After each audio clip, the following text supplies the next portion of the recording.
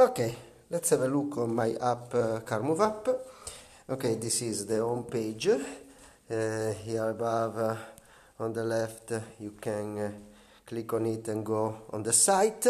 The site you can read the pages, you can go on the YouTube channel, okay, and so on. Let's go back.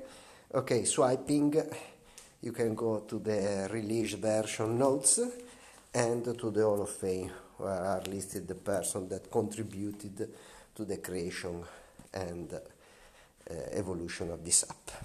Okay, let's go on. The option page, rich page. Okay, starting simple.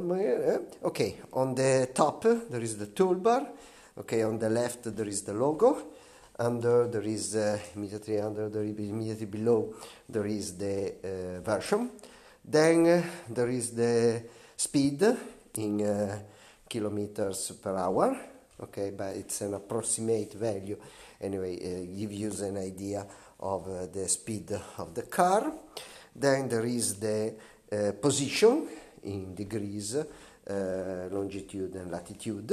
Then this is an icon, it's not a button, it's the state. Red means that is disabled, green it is enabled, orange means that the position service is not running. If you click on this, you can enable the position and services, Android position services and so on. Let's enable in the meantime, okay. You see that now it's green, okay.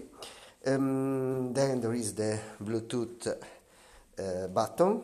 When it's blue, it means that it's active. Blue with the two dots aside means that it's active and connected to a Bluetooth device. Then there is the help, and from here you can check the and have some help on some important items. Okay, let's go on the options. So the first is enable and disable. Then there is expert. Okay, let's go in expert mode. The first is the default mode, the movement mode. So it is the movement that command the Bluetooth and app launch.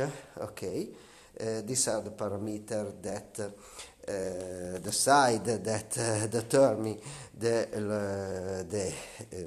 enabling or not of the Bluetooth. The first is the cycle of GPS, its precision, its reactivity.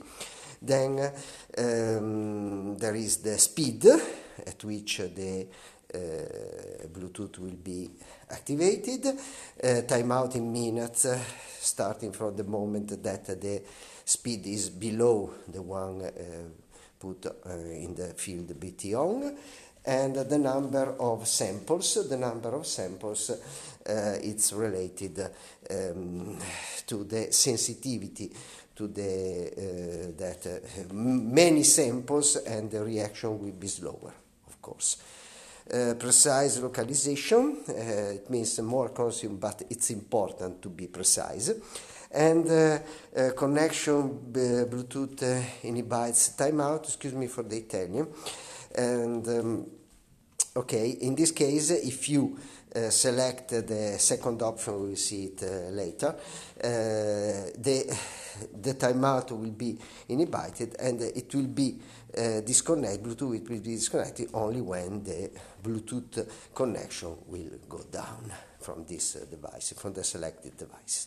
Okay, let's go on. These are the Bluetooth connection that I have nominated before, so they are able to continue the condition of Bluetooth on till the connection is on.